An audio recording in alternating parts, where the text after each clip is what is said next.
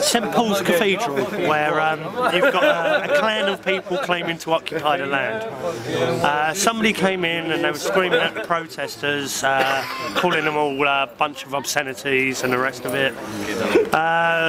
Saying that was a waste of time, the usual stuff that you'd hear on a protest site about from people wearing suits, upper class, just screaming at people, calling them crusties, all the kinds of names. So everybody's gathered round him. The only thing I've said to this guy was, yeah, God loves you, and he carried on walking and screaming at other people. And then this other bloke's got up, he's walked through the camp, and he's quite a bit of a big lump, and he's socked the bloke up the side of the head and started throwing him about like a rag doll. So I've gone running in to split them up, and I've said, what do you think you're doing? And he said the guy that was screaming the obscenities assaulted some woman. And I didn't want to argue with him about that, so I just told him that you're not going to sort violence out with violence. And at that point he grabbed hold of my cane and threw it in the road, where it got run over by a bus. Then he's walked round, tried to knock this guy's phone out of his hand, and I've gone over, split it up again, and said, what do you think you're doing? You're just going to make these protesters look like a bunch of wrong-uns. What's your motive? At that point he grabbed me round the scarf, twisted his fist into the front there, and the sides tightened up, and at that point I'm choking and my arms have gone up in the air, and that's the only time that my arm was raised, and he said I hit him with the cane. Now if I hit him with the cane after it's been run over, it's got a big cut out of it, and if I hit him with that, it would have lacerated his face all up.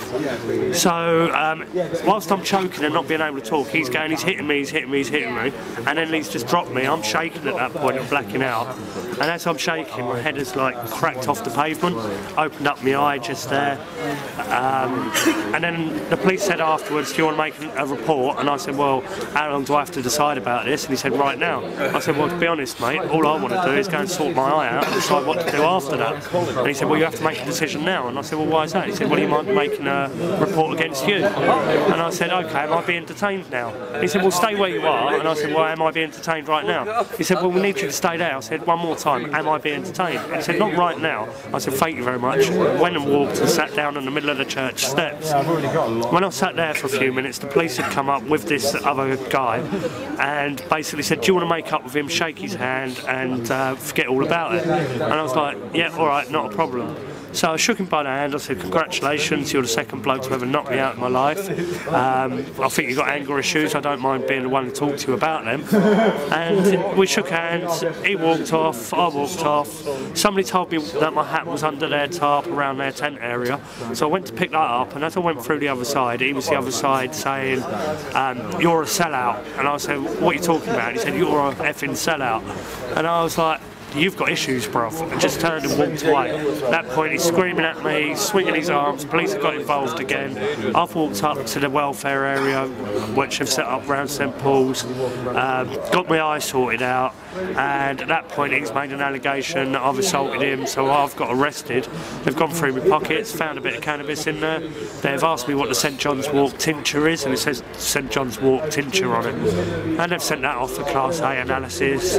Failed to do a drugs test because I declined their offer, and they failed me on a Class A. So it's gone through the police station that whole night and day for the interview, then the City of London courts, then they couldn't tie me to the name, so they sent me off to Wandsworth prison. So I don't know what's happened to innocent until proven guilty. It's more like the other way round, guilty until proven innocent. They sent me off to Wandsworth, played all the games like to the letter in there. They were asking the date of birth. I'm telling them, well, if you want me to be honest, I couldn't tell you what my date of birth is because I was only little and I wasn't counting at the time. And then he said, so what does it say on your on your birth certificate? I said, well, funny enough, it says on the birth certificate Crown copyright, so anything the Crown claimed to own can't have anything to do with me. So he said, what did your mother tell you? And I said, well, anything my mother told me is only hearsay and not admissible as evidence. All the inmates at this point are pissing themselves laughing and cracking up because we're all waiting to go to court. At that point he said, right, get his clothes off, take him into that room, sort him out and then take him back to the wing. And I was like, okay, this is going to go off. They took me off to a little room, told me to take my clothes off and get changed into the prison gear. They said you're going to get an ID and all the rest of it, gave me actual verbal threats. I had to talk my way out of it, where I just said, I'm doing this from the heart. We're being enslaved by a monetary system, statutory instrument, a body of rules and written words. This is like enslaved by a piece of paper. We don't care about that, we don't want to hear about that. And I said, well, you should do, this is your family's future.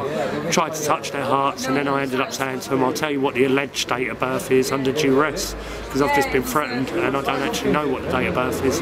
And then I said that to the screw, and he basically put me on the bus. I went to court, done what I do in court, and have released the name until the 6th of January, but changed it to City of Westminster Court. That's about the short of it. A lot of people are very confused because they're starting to wonder why it is controlled from people that don't actually stay on the camp. Loads of people make decisions and vote rules and then clear off site. Who are these people? Why are they making rules? Where's the donation money going? Why is the community kitchen closed at midnight? Is this just a media showcase? Are they trying to enforce a new monetary system by having these meetings with power elites, banking systems? They're not going to actually get any truthful, factual, like honest resolution from banking elites who want to offer a new monetary system with more equity. All that is going to be another Crown-controlled monetary system with another set of rules behind it. Everything else that's gone on, more statutes and acts are going to be behind that. The Robin Hood tax that they want to enforce, it's all just for your own enslavement. And people think they're doing a good thing and voting this stuff in because they're doing it from the heart. They don't actually see how deep this deception is, so they're letting the people that are organising it, making the rules, and then there's a load of people voting it in, and they don't know what is about to come with this new monetary system that the banking elites want to offer them. It's crazy, but it's so obvious to see.